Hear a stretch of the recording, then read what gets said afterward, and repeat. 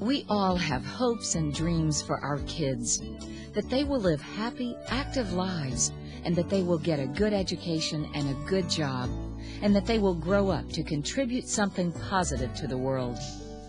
But for some parents, it's hard to make plans that far in the future. Many of them simply live for the day, praying that their daughter makes it through the night without much pain, that one day their son learns to walk, or that their child lives to see her next birthday. Day in and day out, they face the heartbreak of their child's disability or disease, or the disappointment of one medical crisis after another. When we have healthy kids, it's easy to forget how fortunate we are, how truly blessed we are to have children who can run and play, go to school, make plans for the future. Because of that blessing, we are called on to remember those children who are less fortunate than our own, those children who need our help. In Arkansas, we're fortunate to have one of the world's leading children's hospitals that provides some of the most advanced medical care available. At Arkansas Children's Hospital, dedicated nurses and doctors, technicians, physical therapists, and others commit their lives to the compassionate care of our most seriously ill and injured children. But their ability to care for these children depends to a large extent on the generosity of Arkansas's people.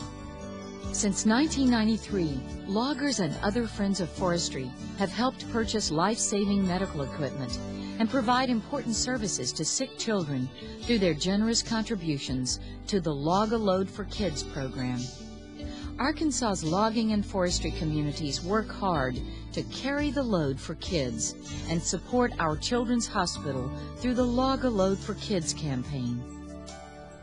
We like to say, you know, in the LogALoad program, and I know everyone's heard it, but we like to say that trees are our most renewable resource, but the children are our most valuable resource. And, you know, loggers and forestry people, we want to take care of our lands, and we want to also take care of our children. And through the LogALoad program, that gives us an opportunity to do that. Whether it's a fish fry at the county fairgrounds or a crawfish boil at a sawmill, LogALoad events bring the community together with a common goal: to help make miracles happen. Every penny raised through local events goes to help the patients at Arkansas Children's Hospital. As the LogALoadForKids program has grown over the years, it has become a significant source of funding for the hospital and has made a big impact on the care it can provide its young patients. Everyone here at Arkansas Children's Hospital very much appreciates the very fine support we get from the state's loggers and the forestry community through the LogALoad program for children. Because of people like you, a child may learn to walk, may be well enough to spend a birthday at home, or may be able to return to school with his friends. By sharing what they earn from taking care of Arkansas's amazing renewable resource, its forests, the forestry community makes a difference in the lives of our most precious resource, our children.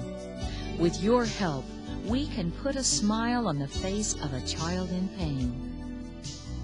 So the next time you see a log truck on the road, think about the people who grow the trees, those who harvest the timber, and the people who process it into the products we use and enjoy every day.